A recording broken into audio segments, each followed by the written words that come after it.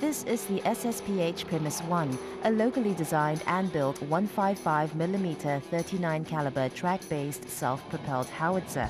It has the range and firepower of the artillery. Combined with the added protection, speed and maneuverability of armored vehicles, the Primus is a highly accurate mobile artillery platform. The SPH Primus, it is highly responsive and is highly survivable. In terms of responsiveness, the way it achieves that is because it is on an armored platform and is able to remain close to the armored forces and not be separated by distance. As for survivability, it's able to veer off from the route of advance, come into a deployment ground, be ready within a minute, fire off, and then disappear within another minute. With such short timeline and exposure window, it is not possible for the enemy to achieve an effective counterfire against it. The Singapore artillery started off operating mortars. This was followed by the FH-88 howitzer in the 80s. In the 90s, it acquired the FH-2000 field howitzer for its operations. The towed guns, however, are not as mobile as the SPH. They require a longer time to deploy and a longer time to cease fire. The genesis of a self-propelled howitzer was then conceived in the early 90s to provide good fire support to the armour brigades in the combined arms divisions. The Primus, equipped with sophisticated onboard computers, innovative automation, speed and firepower, meets the operational requirements of the SAF. It's capable of firing burst rate, which is 3 rounds in 20 seconds. It is capable of delivering a variety of munitions, from high explosive, smoke projectile, and improved conventional munition, or what we commonly know as ICM rounds. The crew is well protected from small arms fire and indirect hits from anti-tank ballistics by the Primus's anti-armor piercing bodyplate. Its relatively lightweight platform also allows a quick getaway after engaging its target. In terms of mobility, the Primus is far supreme. It has a mobility speed of up to 50 kilometers per hour, comparable to 16 kilometers of the FH-2000. With its technology, it has also reduced greatly an 8-man crew that was required to operate the FH howitzer to now a 4-man crew, which is required to operate the SPH. In an operational setting, the forward observation post first feeds the command post with enemy coordinates. These grid sectors are then relayed to the Primus which, aided by its onboard satellite global positioning system, computes the coordinates and aligns its guns exactly. From that point, it's lock on and fire.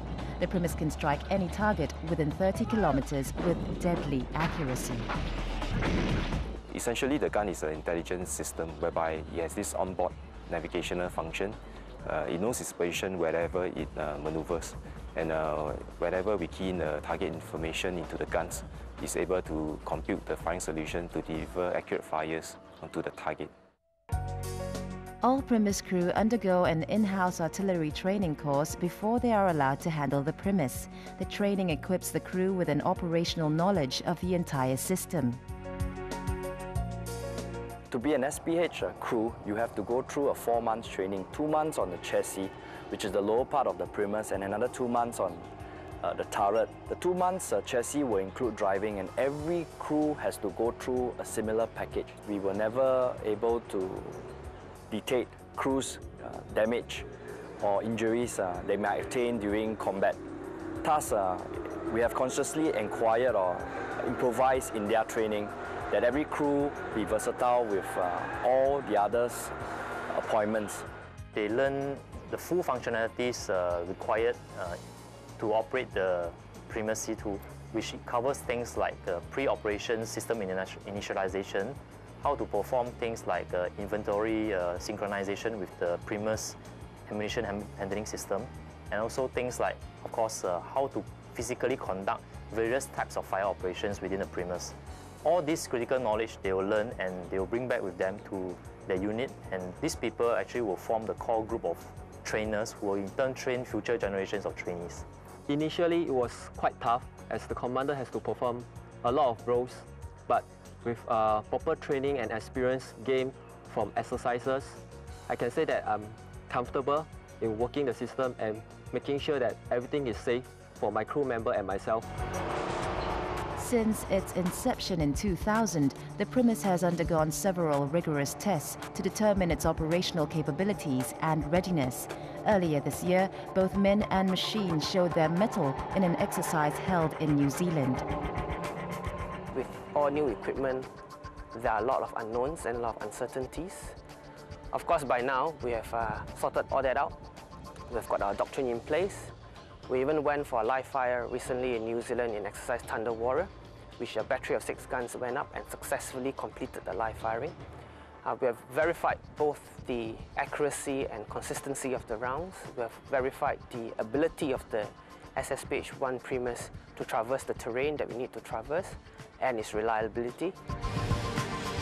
Over the years, the SAF has collaborated closely with the Defence Science and Technology Agency and Singapore Technologies to design and develop weapon systems to meet the operational requirements of the SAF. The Primus is the latest product of this collaboration. I see the SAF moving towards building more and more of its own weaponry. Firstly, so as to be able to satisfy all our operation requirements. And secondly, to attain some sense of self-sufficiency in our production. And of course, lastly, having it built in Singapore will allow us better support in the true life cycle of the weapon itself.